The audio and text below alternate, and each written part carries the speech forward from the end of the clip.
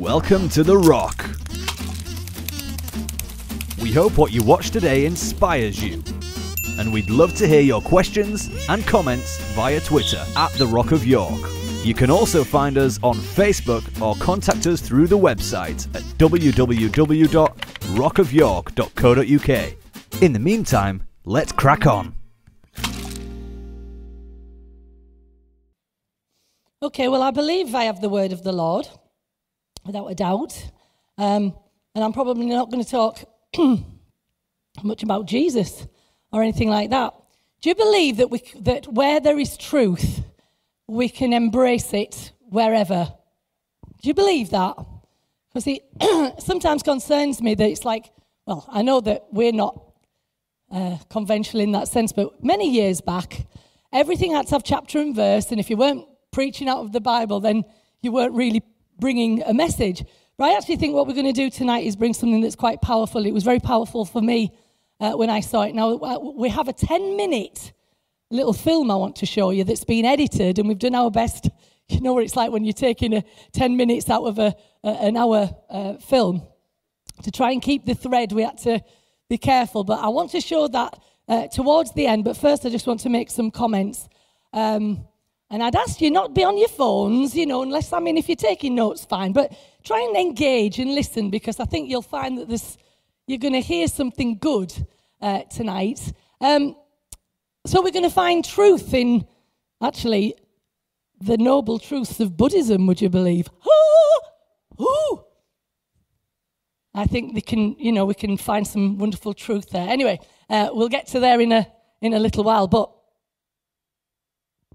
first thing I wanted to say is that a few of us went to see The Shack last Sunday, and I don't want to give it away for those who might want to go and watch it, but I have to use some of it tonight just to establish what I'm doing, because there's a point in the Shack where Mac, who is the central figure, is invited to go back to the place of his worst nightmare.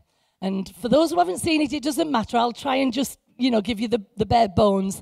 And there, he actually meets with God, who he comes to know as Papa, who is actually a black woman, and just blows his socks off because it wasn't what he expected. And that's what's so wonderful about this film, because everything you thought you had buttoned down is not quite as buttoned down, and it's wonderful. That's what we like, isn't it?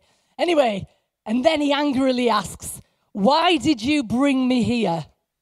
And she says the most incredible couple of words. She says, "Because this is where you got stuck." Powerful. Now, most of us don't want to ever admit to being stuck. But I'll tell you what, I'm quite willing to put my hand up, because I can see probably every day in my life little points where I think, I'm stuck, because it keeps coming round and I keep seeing it, and I think, I've got to admit that I'm stuck, and I need to be taken to that place where I can undo that stuckness. I like my English language. It's great, isn't it? So I listen to people constantly, and I'm going to try and keep to my notes, because then we can have the 10-minute film without me digressing. Is that okay? So I'm trying to do. So if I'm stuck here, it's because I'm not following rabbit trails. I'm just going to stick. Is that all right? Okay. So, right, I listen to people constantly, and often as they tell me their struggles, you always find that their struggle in the present is related to being stuck in the past. Isn't that right? Are you with me? What you're going on now is usually related to something in the past. Now here, this is where it gets a bit weird, because it doesn't matter whether your experience that you're feeling is bad or good.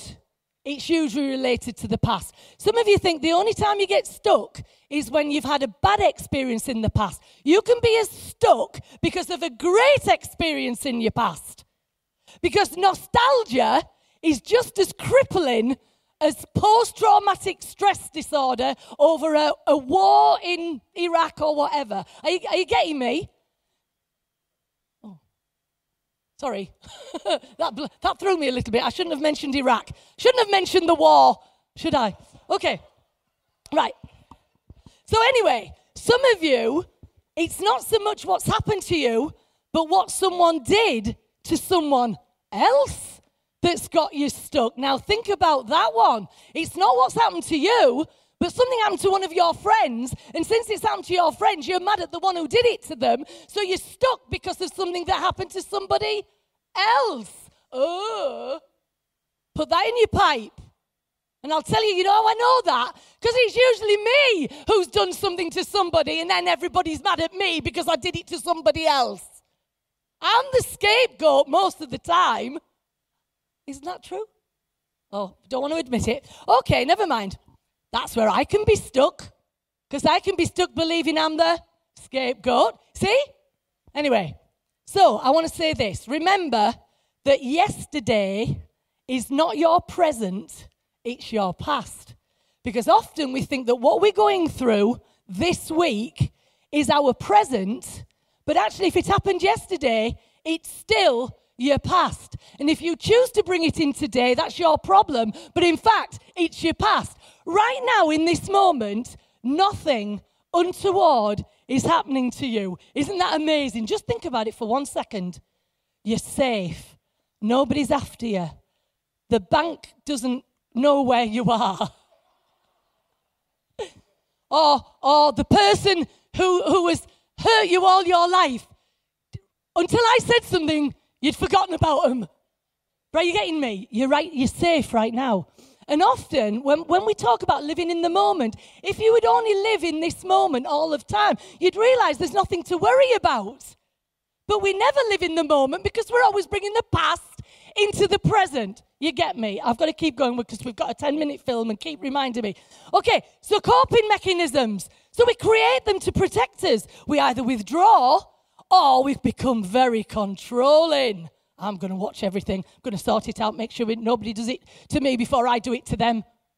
Yeah? Or we withdraw, not coming out of the house because I'm unworthy. Right.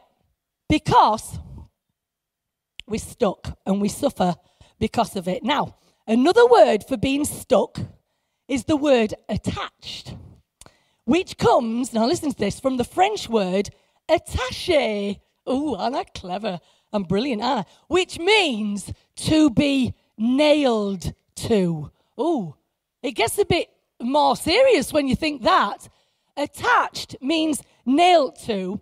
And some of you are nailed to events in your past as violently as Jesus was nailed to the cross.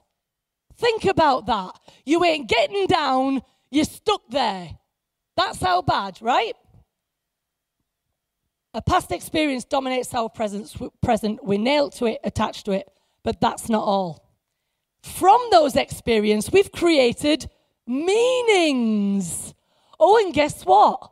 We don't relive the experience, but something else totally different happens. But guess what? It triggers the same meaning as we had of the incident 40 years ago. Oh, it must be right. Does it make sense? So meanings. I had a situation yesterday. It was so interesting. The phone rings. It was so-and-so. And what it meant in the past meant the same in the present. But it didn't mean the same. The person on the phone didn't want the same as that it would have wanted 20 years ago. But you're following me? Still meant for me. Oh. Do you get it? Triggering. The anxiety rises because it meant something and we still give it that same meaning. See, I think that it's good to talk about stuff that matters. Are we talking about stuff that matters? Do you want healing? Do you want unnailing? I do, I'll tell you. Okay, so next, physical manifestations of inner conflict. See, we don't understand that sometimes we are suffering physically for the things that we nailed to in our psyche for 40 years ago. It's coming out in headaches. It's coming out in skin disorders. It's coming out in all sorts of stuff. Because the physical is screaming, I'm nailed. And we ain't going to be healed in the physical until we deal with stuff in our minds. We want wholeness, and I'm only trying to point way to wholeness tonight. So we would rather have a pill than do work of inner transformation. Who wants to go to the shack, to a place of incredible horror if that's where I'm going to find my healing, tell you what, we better go, hadn't we?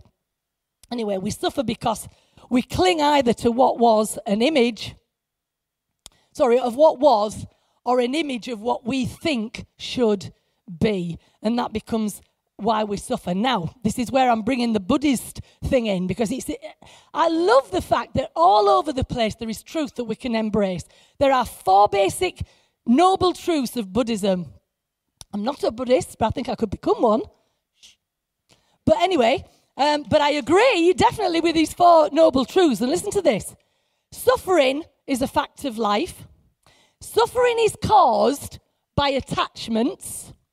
Liberation from suffering and the reinstitution of human freedom can happen only through detachment. That's common sense, isn't it? And the last one, human effort towards detachment must involve all aspects of one's life in a spiritual way. Now, spiritual, what I mean is with integrity, not separating, compartmentalizing. This is spiritual, but that is, you know what I mean? Secular. I know we don't use much in the church, but many people separate their life in a spiritual way, in a wholesome way, looking at it all, right? So I'm not here to teach about Buddhism, but we can learn something from this, a lesson from what's called the sand mandala.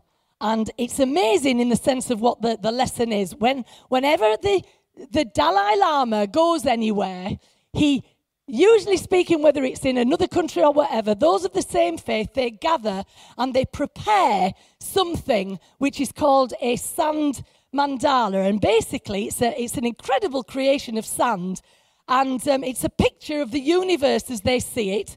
An imaginary palace, a sacred mansion of which they call life. Just the whole of life is actually depicted in this sand picture.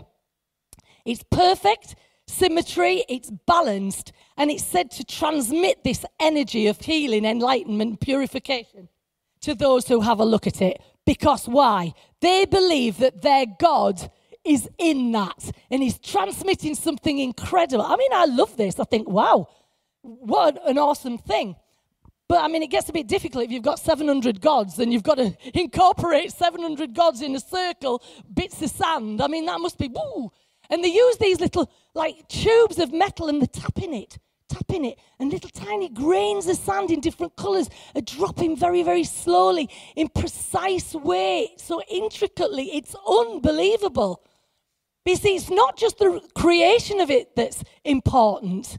It's the destroying of it too, which is even more important, because all the work that goes into making it out of these millions of grains of sand, it's just as important that when they're finished, it's all wiped away. Now, let me first say, if a mistake happens, I love this. If a mistake happens, all the monk does is put the little tube to his mouth and he sucks up the grains of sand. I know that sounds awful. Just think about it, though, that are in the wrong place. Nobody even knows that a mistake has been made. Don't you find that incredible? In a world where we're always wanting to point out people's mistakes, that all that happens is, I thought that gives a new meaning to suck it up, doesn't it? Well, doesn't it? Suck it up. I used to think sucking up means, oh, just put up with it. I'm thinking now, no, do you know what? I'm going to suck that up. That mistake's going to be gone. Just like that. Oh, do you like that? All of you who are hard on yourself every time you make a mistake, think, Chris said, suck it up. Gone. Oh, isn't that lovely? I love it. Anyway, moving on. But here's the thing. When it's completed, as soon as it's completed, it doesn't even get the opportunity to stand in a room and be admired by visitors who come past it and have a right good look at it and admire it and say, oh, fantastic. As soon as it's completed, that's the point where it has to be destroyed. And one monk will come and he will literally, with a tool, draw a line through it. Oh, and I mean, we're talking about incredible intricacy and work that's taken sometimes up to 6 days to complete. He draws the line through it and then starts to stir the middle. And then he invites the other monks to come, and they either use their hands or a brush, and they just mix it all by pushing it from its edges into the middle. And all you're left with is this incredible mass of nothing, where there was once this incredible colour and picture and meaning and all this. Suddenly, it's gone in an instant. And what's that about? It's to tell them that life is not permanent. Now you might say, wow, why has Chris brought me here to this spot? Because our attachments are because we want everything to be permanent. We're mourning all the time stuff that we should have just wiped away. But instead we're saying, I don't want to wipe it away. I want to remember it. I want to keep it. I want to stay nailed to it because it meant something to me. It's making you suffer. It might be beautiful, but it's killing you. So they come and they wipe it to the middle of the table. Then they gather it all, and you know what they do? They go to a nearest stream and they pour the sand in the stream so it can be carried as continual healing to the world. Oh, isn't that nice? Beautiful. It is. Okay. So, what does it mean? To the Buddhist, the destruction is a sign that practicing this non-attachment is essential to life. Now, non-attachment does not mean the absence of love and appreciation, but rather the acknowledgement and acceptance of the fact that we cannot cling to things in an ever-changing universe. Now, if we'd only learned that, wouldn't we feel much better? Because we're nailed to so much stuff. And it's 34. We're doing all right. Okay. Is this all right, though? Is it helping? I hope so.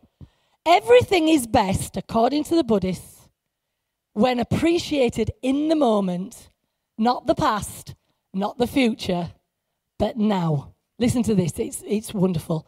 All things are in flux. What a word, flux. It reminds me of like a detergent. Was there something like flux at one point? I don't know. I seem to think flux, washing detergent.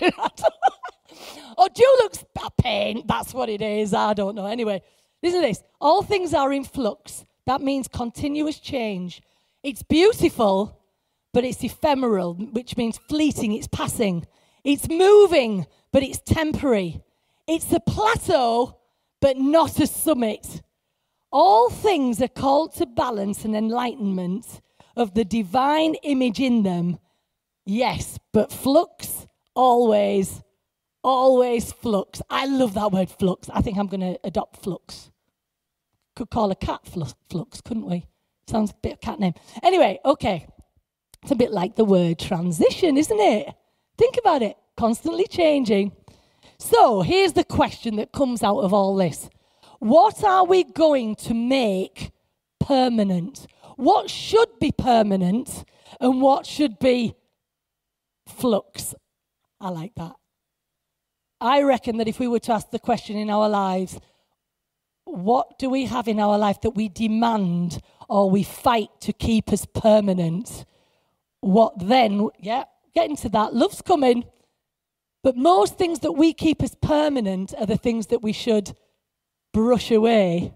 And the things that we should keep as permanent, we usually discard, right? And I'm getting to the point in a little while where the Bible does say that these three things remain.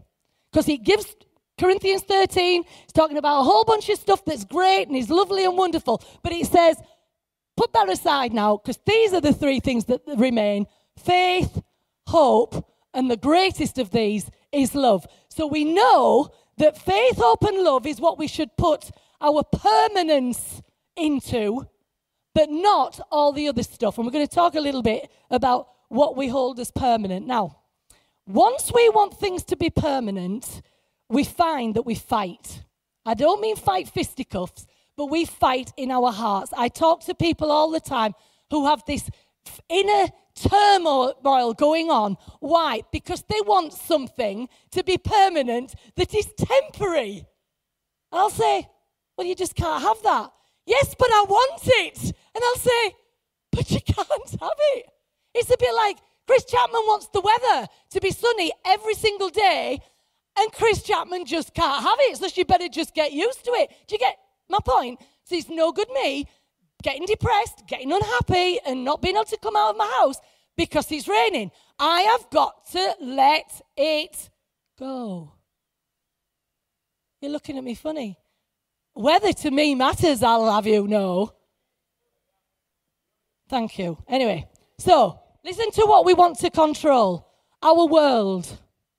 And when I say our world, yeah, we do want to control our world a bit politically and all that, but it's usually this, isn't it? Our world, what we stand in, our friends, what they're doing, what they're saying, how they're treating me right, other this, we want to control that.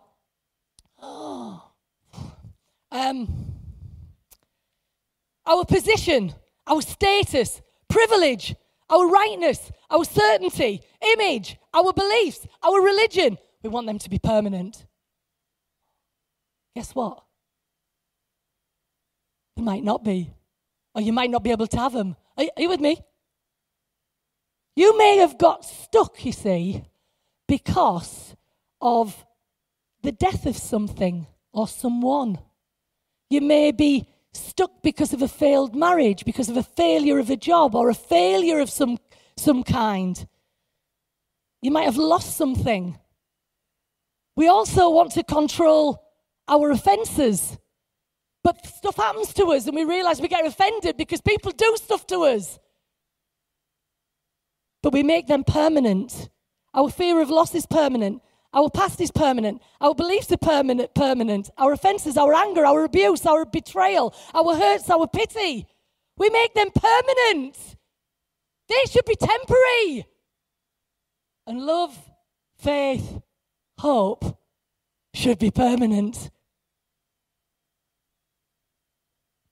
The moment we try to make these things that I've just mentioned there, and I've not done an exhaustive list, I've just tried to give you a small number. The moment we try to make these things permanent, suffering will be inevitable. So, what we're going to do about it? We're going to have to say, right, everything is transitory. And I understand that these things only remain faith, hope, and love. Now, that freaks some of you out because the idea of not clinging to what you have and what it has made you, how it has defined you in this moment, it's like, well, what will I be? Who will I be? But it equals suffering. And I say this about good things as well as bad things. If you're harping after some golden age, every day you wish you had that back, it's going to make you suffer. But anyway, we're going to show the video now, I think. And it might. I hope that this is just going to... can I just say a few things before you put it on? I have to just give you a little bit of background. It's from the series called Madam Secretary. If you watch it, that's great. You'll get it easier. But basically, she's the Secretary of State for the United States. And basically, she's dealing with all the foreign affairs issues. And there's basically two stories that we've put into this clip of two things running alongside each other. One is political, and the other one is personal. And it's how both of them are clinging on to something which ultimately is going to cause them great suffering if they're not willing to let it go. So the secretary is basically trying to create a deal with India and China and Tibet. And basically China won't agree because they're not happy with the Tibetans. And she's trying to sort this thing out. And meanwhile, there's this 2-year-old child in the USA who they think is the new Dalai Lama. And so China's not going to accept that because, it's all right do going on. And then the other story is about this failing marriage and this little other 2-year-old, which is this other story, where the wife offers the guy a custody deal about the child, and he's clinging to a desire for the life that he's always known, because this he just doesn't want, and he realizes that clinging is not the answer. So if you want to put that on now, and then I'll just have 2 minutes at the end just to wrap this up. But I hope you enjoy this. I'm sorry it's long, but we couldn't make it any shorter. So just enjoy this, okay? For me, you couldn't separate those grains of sand. You're not going to be able to separate the blue from the green and the yellow in order to put it back to say, this is the memory, or this is the pain, this was the brokenness, do you get me? That's why it's powerful. So this is what I believe my application of this is.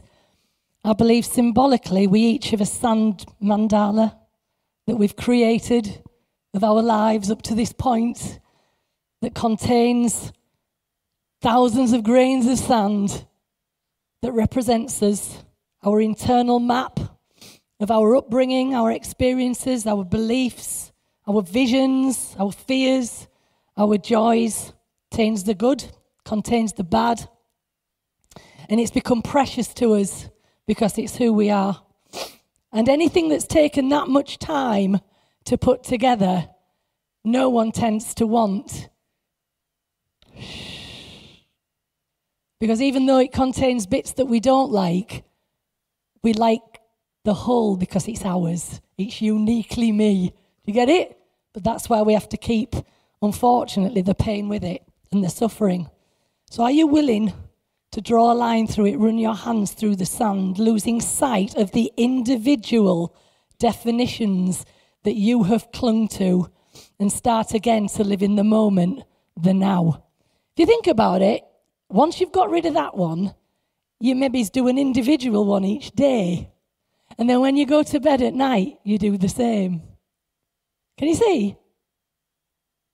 Everything that's happened that's tried to attach you, you can say, no, it's going. Something that happened on Wednesday night when we listened to Paul Scanlon, it was interesting because he reminded me of this when he talked about, somebody said to him, you are ruining something. You're ruining the church in order to have whatever was going to come, what was going to be there. And, of course, everybody was unhappy that that's what he was doing. But the truth was, he said, no, this is right. We're willing to spoil in order that we might get something different. And you can't keep one thing intact if you want to let go of something in order to have something different. So the truth is, he was willing to spoil it and stop clinging to what he, up to that point, held permanent, in order that things could change. Now, he also said something else. He said, he pointed to David. He said, I used to be a shepherd, but now I am. And he said something else. And I thought, yeah, but we start the problem again, because the moment I say, I am a giant killer, I've become attached. Are you with me? We should be saying, just, I am. And I thought, how wonderful, because that's why God called himself. That's why his name was, I am. Because it meant that in the moment he was going to be defined, not by anything other than the moment. So, I wondered if people like things, and I don't want to be twee, but what I did is I ran off some mandalas, some pictures. They're only very simple. But if what I've said tonight has sort of resonated with you, I just did a little picture. It's only very simple. I didn't want to make it too intricate or whatever. That if you want to take it home, and I don't want you just to scribble, I want you to intricately colour it in. And as you colour it in, actually say to the Lord, say, show me my life and what I am attached to.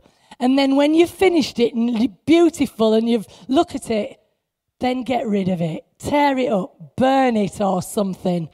Don't just scribble, because that won't mean anything. I'm talking about really we were talking just before the service about somebody who's really pained because of a belief system that they've carried all their life.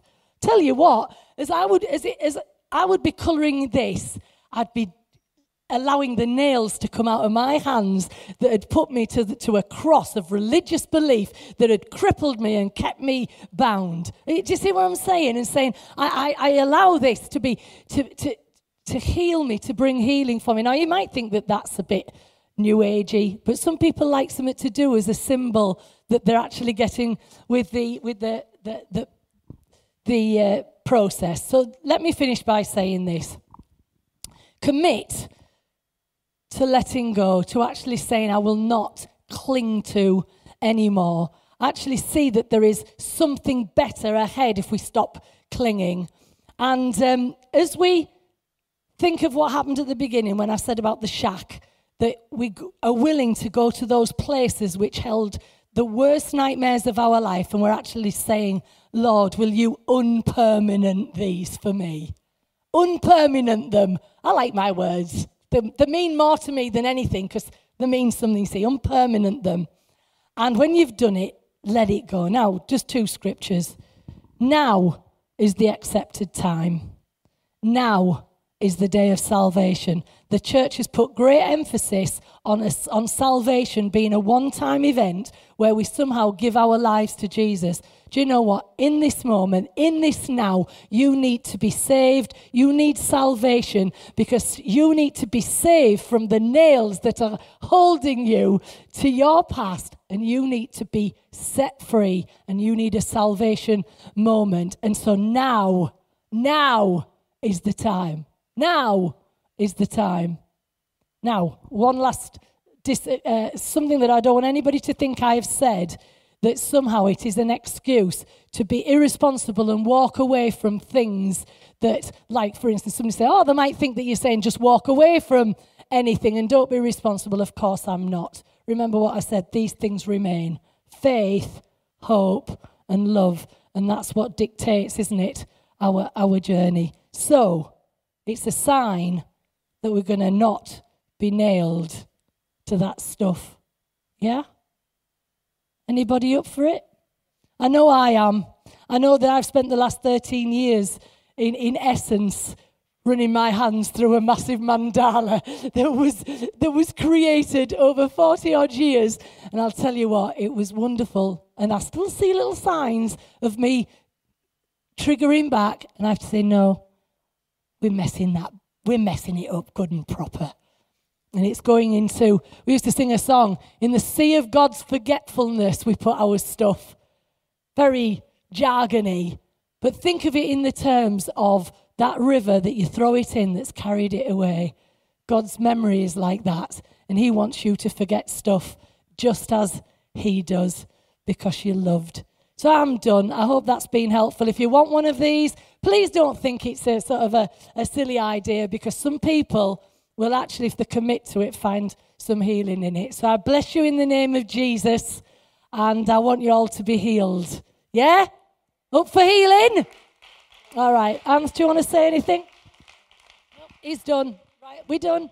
See you Wednesday. Thank you. Thanks for watching. You can find out more about all The Rock is doing locally and internationally at www.rockofyork.co.uk. Then why not support The Rock from wherever you are? Just hit the donate button now to help us help others.